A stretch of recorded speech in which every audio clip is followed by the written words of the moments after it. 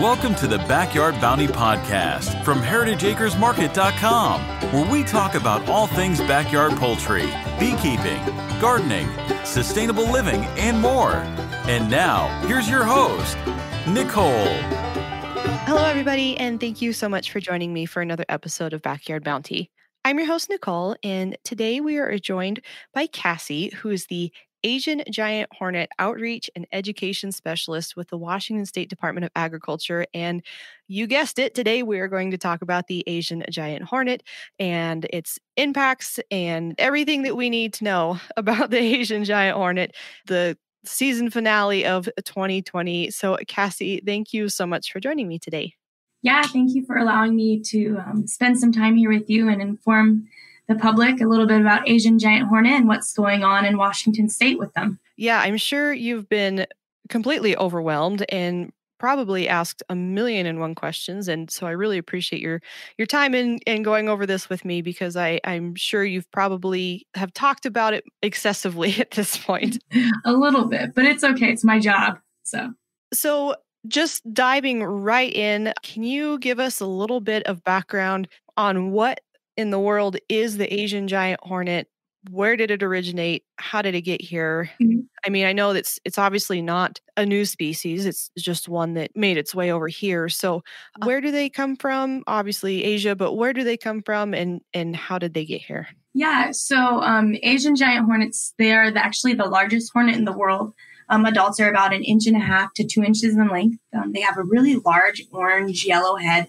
And then they have pretty distinct, orange-yellow bands on their abdomen. They are observed in Asia, or most observable in Japan and Korea. They like subtropic to moderate temperatures, hence their attempt to establish in Washington right now.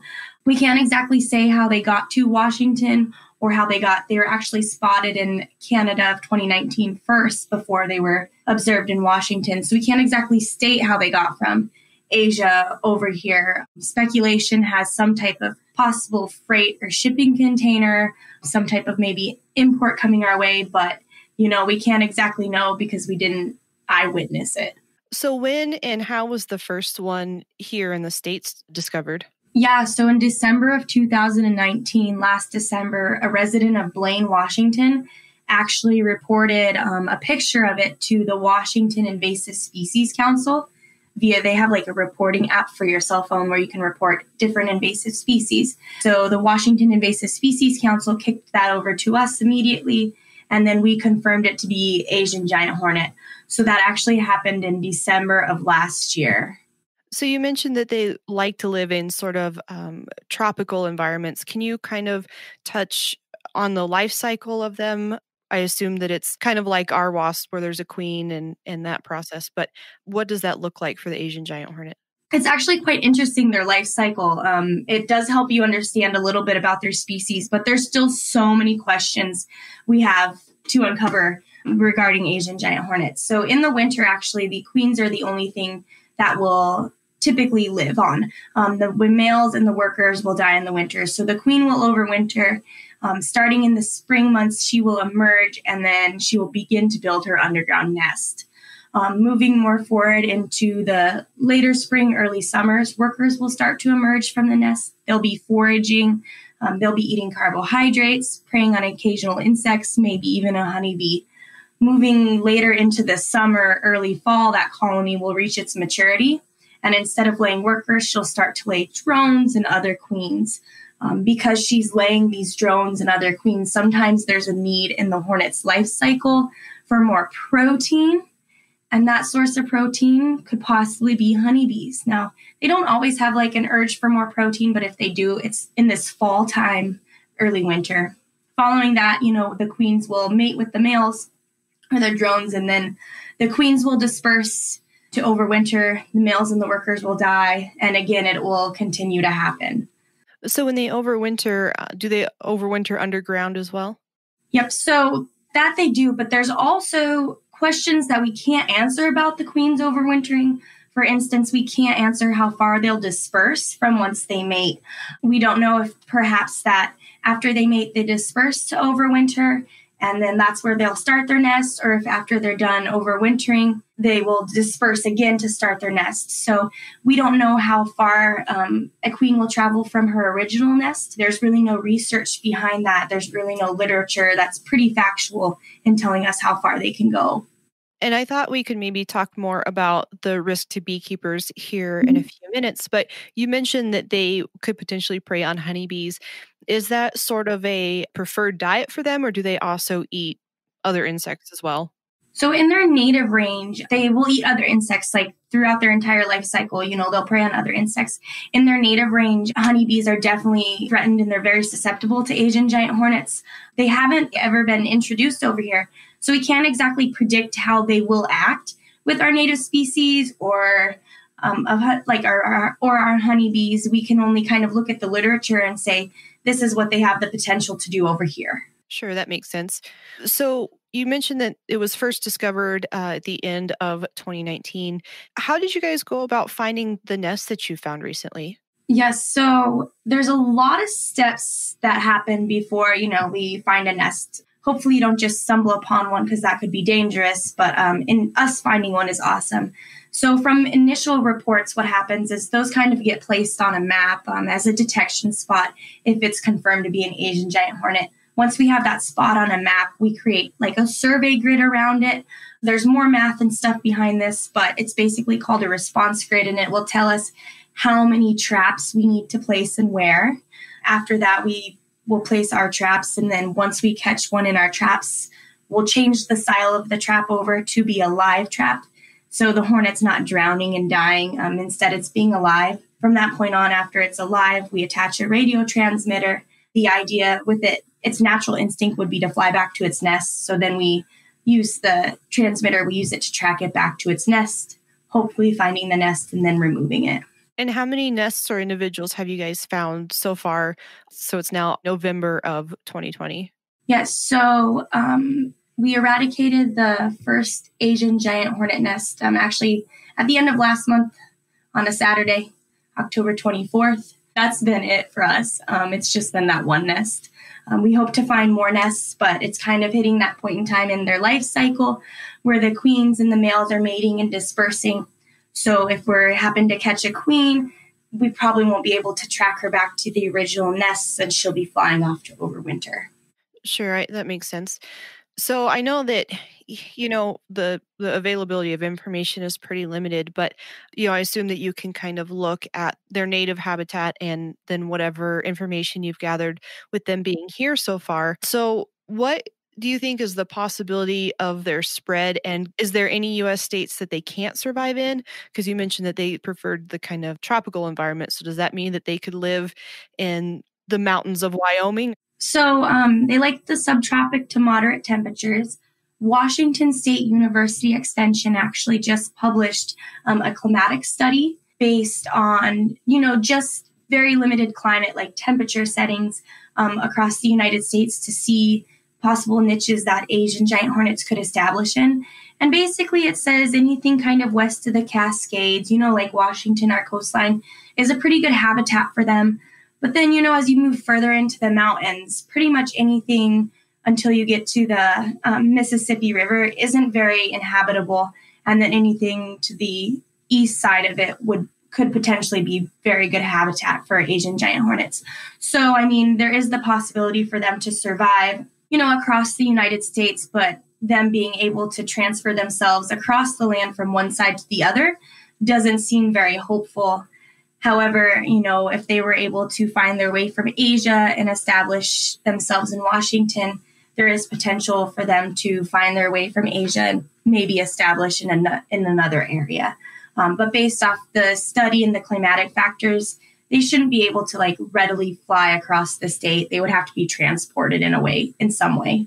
Yeah, that absolutely makes sense. And again, I'm sure there's a lot of unknowns, but what are some of the plans for eradication and what are the odds of them being eradicated? Or is this something that you think we're just going to have to adapt to? So we do suspect there to be more than just the nest that we eradicated this year in Whatcom County. Fortunately, all the reports that we have are coming out of one county in Washington, the very most.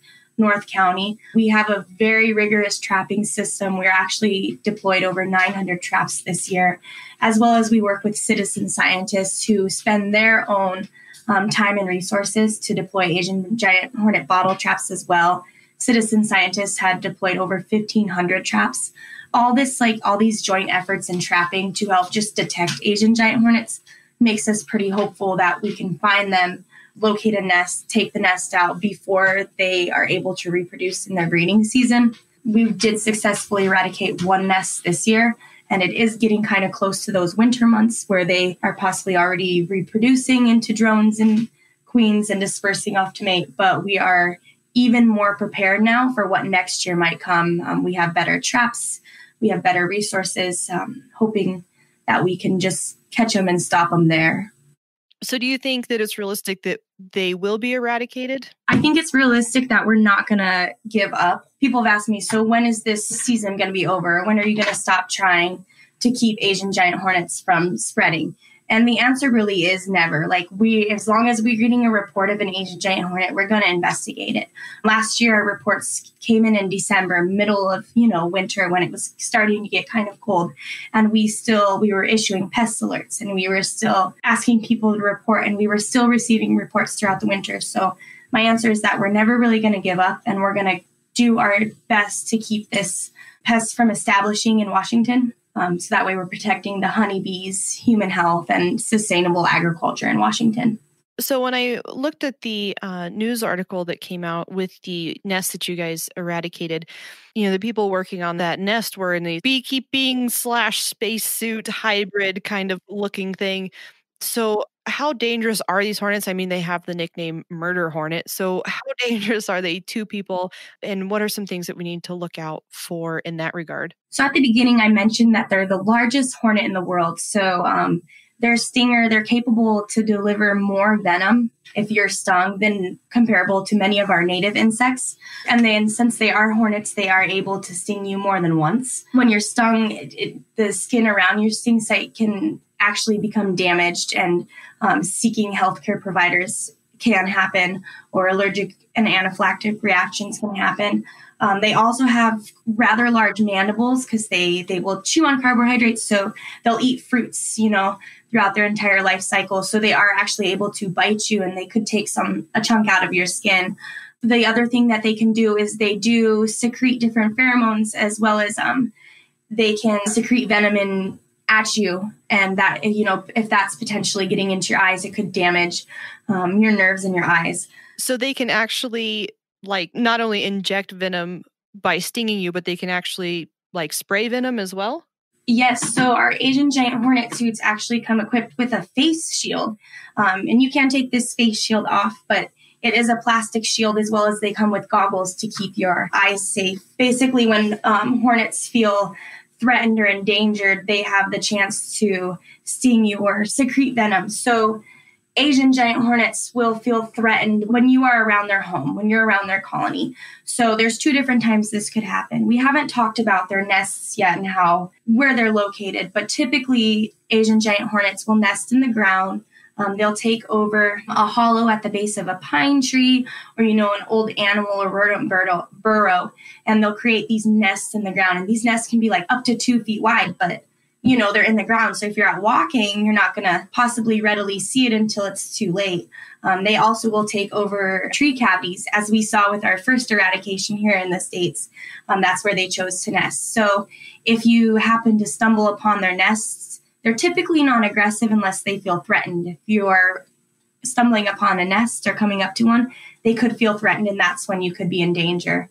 Another time where they could feel threatened is if they are going after a honeybee colony and they are going to decimate it and, take that honeybee colony down. As they are occupying it, they will defend it as their own. So if you happen to have an apiary or manage bees or do something and this is happening, and you happen to stumble upon an Asian Giant Hornet attacking an entire hive, that you could be susceptible to being stung, since they do defend it as their own.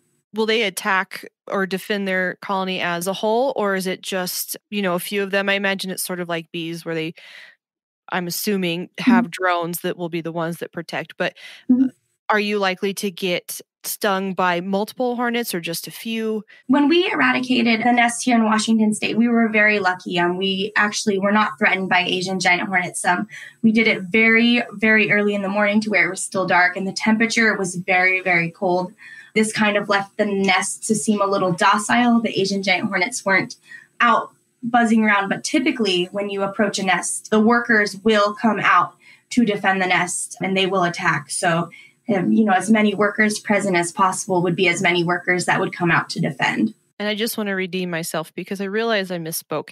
It's not the drones, it's the workers. Yeah. I promise you I'm really a beekeeper. I just misspoke. So what are some of the lookalikes or wasps that could be confused? I imagine that there's probably a variety depending on where you're located. But I know, for example, I saw a cicada killer and I took a couple extra looks at it because I wasn't sure what it was right away. It's hard to look at them when they're big and flying around. Yeah, I'm not sure about the insects, native to different states, but here in Washington, we do get quite a few. We're constantly answering the hotline emails and looking at our online reporting form where people are sending in thousands of insects, which, is great because I'd rather have a report than not. But like you said, I did at the very beginning, we were getting lots of cicada killers. I mean, they can be up to 2 inches long, but the difference being that they kind of had a reddish thorax. Asian giant hornets tend to be more black, and their heads are much smaller than that of the Asian giant hornets. And unlike hornets, they have round eyes. That's kind of one of them. We get a lot of horntail wasps, or kind of aka wood wasps. If you look at the end of them, they look like they have this super large stinger, and it's actually not a stinger at all. It's an egg-laying tube. So they're a pretty, good native and beneficial insect. Occasionally we get a yellow jacket or a paper wasp turned back to us.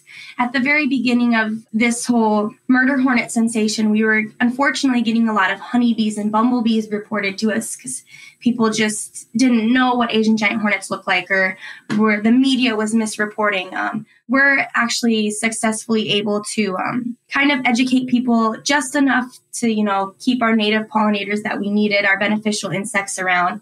Another one that I get reported a lot would be a bald-faced hornet.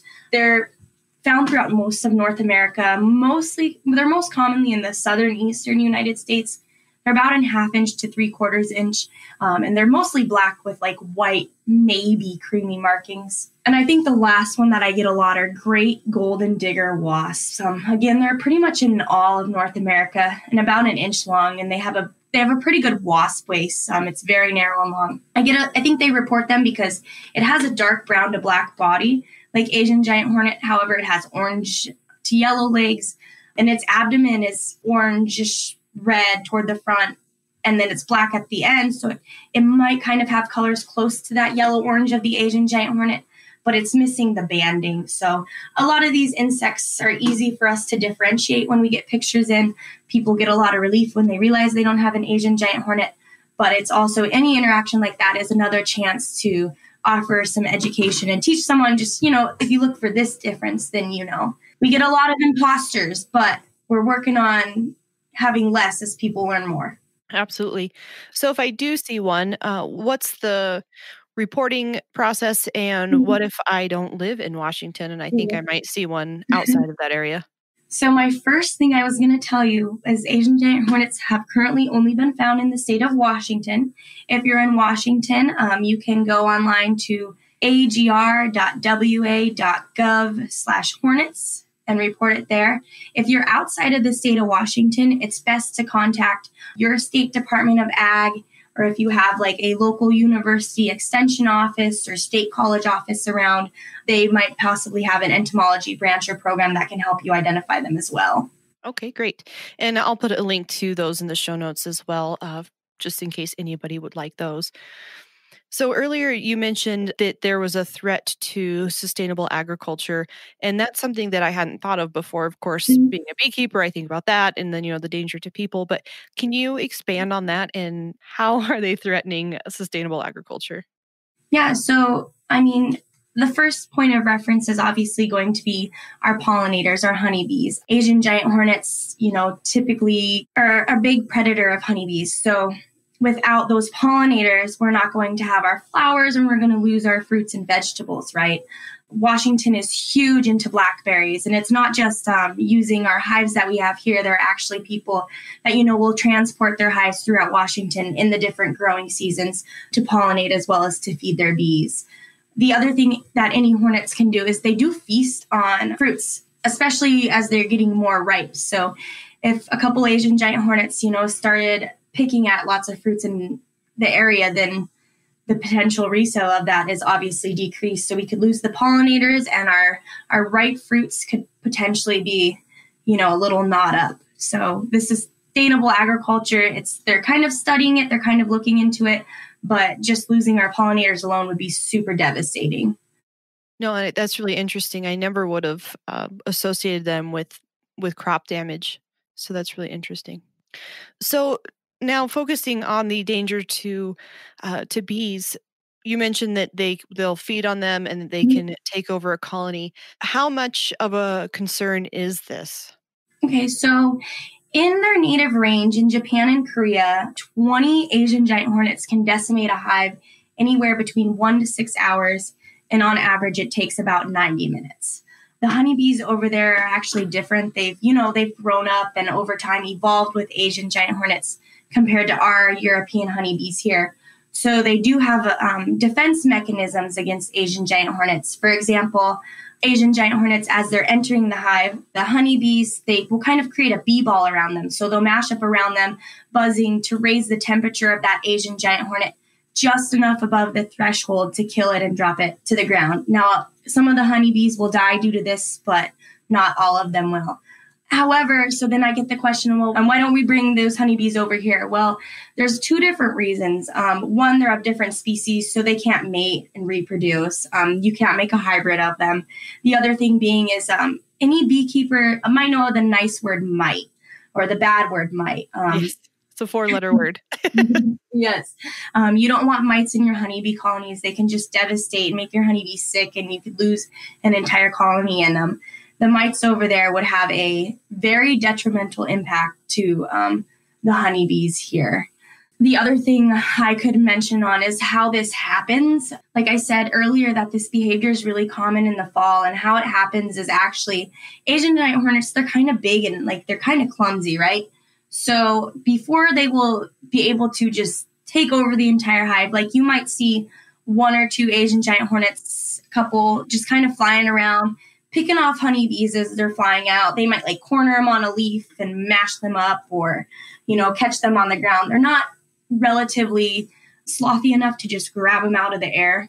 So you'll see that happening, and that is called a hunting phase. And that might be enough, to make them happy, to make their colony happy. But if it's not, then they will mark it with the pheromone and enter what is called the slaughter phase. Now, this doesn't always happen, but it can. So if they enter the slaughter phase, the Asian giant hornets will enter the honeybee hive, grabbing the adult honeybees, decapitating them, and dropping their bodies to the ground. Then they'll continue to harvest the brood and the pupae from the hive, taking it back to feed their own. While they're doing this, I mentioned they'll defend the hive as their own, so it can be dangerous if you're around the hive when it's happening. So the chances of them really harming our honeybees, it's there. They do it over in their native range, so we don't exactly know how they'll handle it here, but we don't really want to take that chance of losing our honeybees either. So you mentioned the slaughter phase. Is that for the sole purpose of then feeding off of the brood? So they need to eradicate all of the colony so that they can get to the brood? Is that the purpose behind that? Yep. It's just kind of how they do it. It would be called a hunting, a slaughter, and then an occupation phase. So where they pick 1 or 2 off, they eat the entire hive. And then when they're done with it, there's either no valuable pupae left, or the hive is just empty. Then they will leave it and move on to the next one. Okay. So they're not killing the workers to eat them. They're just killing them because they're in between them and the brood. Gotcha. Correct. So have there been any reported incidences here in the States with the hornets and the honeybees? We did not have any reports this year as of 2020 yet. However, in 2019, we did have reports from a couple different beekeepers whose hives were decimated. And after further investigation, we were able to determine that some of them did very closely resemble Asian giant hornets, and we do suspect that to be an Asian giant hornet kill. So, and those actually happened, kind of around this year, or this time of year last year, which would be kind of late October, early November to possibly into December. Sometimes, as a beekeeper, you don't check your hives daily, so it could have happened within this week's range. So typically for beekeepers, if they see their hive is getting robbed out either by another bee colony or by, for example, yellow jackets that we have here in Colorado, it's common to go and kind of close off the entrance and prevent that from happening. But you mentioned earlier that these hornets could potentially then attack a beekeeper if they're going after a colony. Is that correct? Correct. And unfortunately, beekeeping attire will not keep you safe from the sting of an Asian giant hornet just because their stinger is so much larger. It will go right through a bee suit. So I imagine that for the safety of all involved, if somebody was to witness this happen, it'd be safest just to kind of let it happen. Unfortunately, yes. If you're in the state of Washington, it would be very beneficial to call the Washington State Department of Agriculture, especially if you can provide like some type of photo evidence or note the direction they fly off in. We will definitely be on our way to hopefully capture an Asian giant hornet and track it back to its nest. Since this behavior would be most common of a worker, the workers would be returning back to the nest. So is there anything else important that beekeepers need to know about this? Anything that has come your way that beekeepers should know about? The other thing is I get a lot of questions from beekeepers about, excluders, as well as just inquiries from the general public. I can't advise on excluders. However, the Washington State University Extension Office in Island County here in Washington is definitely experimenting as well as taking notes from overseas on how excluders and stuff will work there. We did deploy some sentinel hives in the areas where we suspect Asian giant hornets to be. These are experimental. We created kind of the excluder around it with the idea that once the Asian giant hornet gets in, it will fly out to leave, but unfortunately it won't be able to, and then the honeybees can get in and out. The one thing that I will say is if you are ever applying any excluder, to make sure either that and you're not blocking that entrance and getting a buildup of your bees and they're essentially, starving and dying from the inside out. Yeah, that would definitely defeat the purpose. Yep. So what are some other myths or misinformation that you've heard or questions that you've been asked or just, general information that you think should go out to the listeners today? Yeah, so this whole thing kind of blew up in May. The New York Times actually published an article in December of 2019, and they titled it Asian Giant Hornet Threatens Honeybees in the Pacific Northwest. Following that, they were with us in the field as we were setting up experimental traps. And then on May 2nd, they published their second story, and they titled it Murder Hornets in the U.S., The Rush to Stop Asian Giant Hornet. So this is on a Saturday, right? We're not working, and it just blew up. Like this term murder hornet, it created a huge sensation. Asian giant hornets were in the spotlight of national and international news. One of our entomologists that was pictured, like his jacket became a trending fashion icon. They were memes, murder hornets were just flooding any type of media possible. Just a couple things like our website alone, we created a hornets website just for this. And after the first week of this article being published, our engagement was up 415%. But it was, unfortunately, that spotlight's great, but it's in that misguided news form of murder hornet. Like, I think the best example I can give is on May 8th, like 4 days after this article was published, if you got on Google and you typed in murder hornet, you get like 1.8 million news articles. But if you searched Asian giant hornet, you'd only get like 148,000. So there's that big spotlight, but it's in this misguided form of murder hornets as people are like getting on and Googling and trying to learn things. Not all the information they're receiving is correct. Well, one, because it's the internet, but two, it's just really a name that's never been heard before and used in the scientific community. They do have other nicknames like, giant sparrow bee or like yak killer hornet, but murder hornet wasn't a very relative term. And then, following that, there's just kind of anything with murder hornets would blow up. There was a trending video for a while where a praying mantis was in a fight with an Asian giant hornet.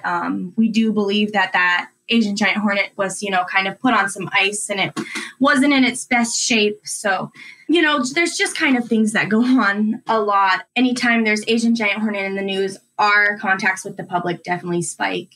which I'm not going to complain about. It's a silver lining there is, but I just want people to get the best information possible and know the correct term is Asian Giant Hornet, and Murder Hornet is not its real name. Unfortunately, one of the side effects of the internet is bad information. And that's one of the reasons I'm so thankful that you joined me here to talk and educate people, because there's obviously people that want to know about this. So getting accurate, true information out there, I think is so important. I believe it to be very important as well. It's not only my job, but it's also, there was a lot of panic and a lot of fear when this article first came out, as well as a lot of jokes. And I just want to be able to provide, especially people in the area and beekeepers, the best information and the best tactics possible to learn about Asian Giant Hornet and know what they can do to help prevent the spread and keep their bees, their babies safe. Absolutely. So what are some of the things that you guys are working on as far as research or questions that you're trying to answer, or eradication or otherwise? Yes, so I'm sorry if I miss a couple of the organizations that I'm going to mention here, but when we did eradicate the Asian Giant Hornet nest, we were able to collect some live specimens to send off for research. So the USDA ARS is specifically doing some research with some lures and different pheromones that would attract Asian Giant Hornets, so that hopefully next year we can be more equipped with better bait to lure them into our traps, successfully catching them and taking them back to the nest. They are also going to a bunch of land-grant universities or land-grant schools for other research and studies. A couple of them were flash frozen and sent over for some genome research. And, there's just a lot of research coming out of this that hopefully we can not only get answers to Asian Giant Hornet questions there isn't already, but to better our trapping program. So currently we're using in the bait, it's a mixture of orange juice and rice cooking wine. And we're currently, experimenting with different types of bait to replace that. We went with the orange juice and the rice cooking wine this year because it's relatively inexpensive. It's kind of an easy mixture. It's safe for the environment. People can obtain it. But if there's something that we can use that's a little bit better and as well as, just as safe, we'd like to be able to go in that direction and better our efforts. So with all this research that you guys are working on, which I think is great, but is there not been much research done in Asia on them? So is this information that doesn't exist yet? Just for example, when I mentioned we are unaware of how far the queens can disperse, that information isn't relatively studied. Asian Giant Hornets are kind of seen in a different light over there. The culture is very different surrounding Asian Giant Hornets than it necessarily is here. They're actually kind of a delicacy over there where they eat the larvae and the pupae of the Asian Giant Hornets. So they're seen in a different light than they are here. And as well as Asian Giant Hornets, they've never been introduced over here. So even we can look at research and say, well, we think that this should happen, but we don't exactly know since it's never happened before. They've never been observed over here. We don't know how they will interact with the ecosystem here. No, that makes absolute sense. It just, I guess I would have assumed that with them being native species to somewhere else, that there would be a baseline of information that you could then take and then integrate or adapt as necessary. So that's really interesting that they are sort of not well studied. Well, I wouldn't say that they're not well studied. There's definitely tons of information out there on Asian Giant Hornets. It's kind of like how much information people can handle taking in at once. It doesn't matter how much we can learn and read about them there. We're not there. We're here. So we can do our best guesses, but until we watch and observe, we can't say this is what will happen. Of course. Now, I remember you mentioning at the beginning that you've been working with some citizen scientists. Mm-hmm. If somebody wanted to get involved in that, what's the process? Are you still recruiting? And is there a website, or how do people go about that? Yeah, so the season actually just ended at the end of October. It starts in July. It's about a 17-week commitment. It is kind of a big commitment, but I think it gave people the opportunity to do something over the summer, as well as really help prevent the spread of Asian Giant Hornets. You need a couple materials, about 15 minutes to put it together, and then it becomes a weekly commitment of checking the bait and checking your trap collections. We also ask them, after each week when they dump all the insects out, we ask them to send them back to us at the WSDA. So that's kind of a commitment too. In order to help combat mailing and stuff each week, we did develop some drop-off locations where they could go to businesses, drop the insects off in a cooler, and then the WSDA would pick it up. But citizen scientists, they were required to obtain their own bottles. So this could be like a 2-liter bottle, a 64-ounce juice bottle, something clear in plastic. It required them to obtain their own like twine or rope to hang the trap from. They had to cut their own openings in it. And then they had to obtain their own bait mixture, which was, I mentioned before, the orange juice and the rice cooking wine. Each week they would dump 4 ounces and 4 ounces in it. And then at the end of the week, they would dump their contents out in through a strainer, look at them on a paper towel or a sorting tray, put them in a Ziploc baggie with some alcohol to help keep them from, going bad until they got to the lab. And then they would mail them off to us or leave them at the drop-off. And then they would fill their bait back up and hang it back up. So, it was quite a process. It took their time resources as well as some of their money resources. And we're like super grateful and super thankful that so many people got on board with this trapping season. And, they stuck with it throughout the entire 17 weeks. Some of the results we got from the trap collections were really cool. And do you think you guys will be looking for help again this coming spring? As far as now, we will ask people to do trapping again. I don't believe we will require them to save their submissions and mail them back to us unless they have an Asian Giant Hornet. So that really, I think, kind of makes it more available to people. The reason we asked for the submissions back this year is we wanted to make sure that our traps weren't collecting insects we didn't want, like honeybees or other beneficial pollinators. We also wanted to, use all the Vespidae captured to kind of create a survey of the different insects in the area. That's never been done before. So that was kind of cool to see that mini niche. And as the numbers and data is coming in, they are recording it, and then they will analyze it hopefully this winter to get that back out to all the citizen scientists who are like eager to see, what did my trap catch? Like, what was flying around in it? So that's kind of cool to give back to them as well. And how can people get more information? Is there a website that they can go to? The same website as before, www.agr.wa.gov/hornets. There is a trapping link at the top. You can click on that and it'll take you to a couple of different pages from us. So with the citizen scientists that are involved, you mentioned that, of course, they were sending in their samples and stuff, but what happens if they do end up with an Asian Giant Hornet in one of their traps? Yeah, so we did this there was actually 2 citizen scientists who did successfully trap Asian Giant Hornets over the season. We basically instructed people that if they suspect they have an Asian Giant Hornet, to not try and empty the trap contents, but get a picture and submit it to us. From then going forward, if we determined it to be Asian Giant Hornet, we had trappers in the area that we would be able to send to their location to handle the Asian Giant Hornet. Now, this Asian Giant Hornet, it would be in a bottle trap, so it'd be swimming around in that rice wine, and it would essentially be dead after a while, right?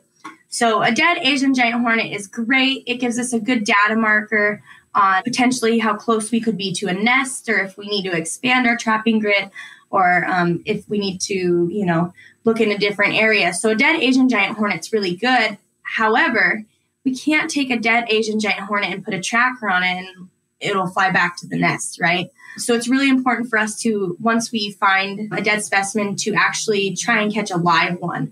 It's important to catch a live one because we want to find that nest, not just one hornet, but the nest, because if we can remove a nest before it's able to reproduce and kick out new queens, then we're helping to eradicate it. So one data point's great and awesome, and it helps us determine if we're close to a nest or not, but being able to have that live Asian Giant Hornet and being able to track it back to its nest, remove that nest, gets us one step closer to keeping this pest from establishing in Washington state.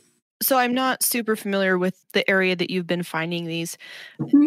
Is this kind of a rural environment or more of a suburban, or are they kind of mostly making nests out in the woods, or are they a little bit closer to people? So the literature says that Asian Giant Hornets will typically nest in forested areas or in hills. So far, what the one nest we found here did prove to be true. It was kind of in a forested area. Well, it was in a tree cavity, kind of on the edge of a path. It was in a backyard near an area they had kind of cleared out. So this area, that this Whatcom County area, it's very, I wouldn't say it's very rural, but it is rural. There's lots of farming, there's lots of agriculture, tons of Himalayan blackberry bushes, lots of trees. It's right on the border of Canada. It's the most northwestern portion of Washington. So is there any last takeaways, any other information that you feel like we haven't talked about that people need to know? And if not, can you just remind us of the resources available for folks listening? Not just with Asian giant hornets, but with any invasive species, it's really important and crucial to determine if that invasive species is going to have a particular impact on the environment you live in, whether that being positive or negative. And, if it's not going to be beneficial, it's really important to try and keep that from establishing.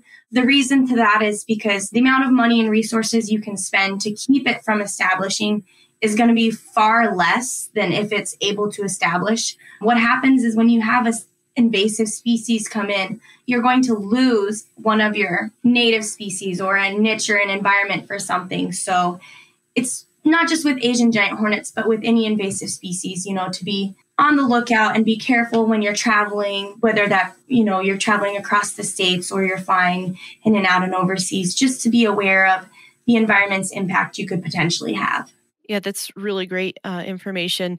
I know that there's a lot of people that get frustrated sometimes with like customs and things when they go through, I know like produce, but this is important. We need to keep insects and things where they belong. Mm-hmm.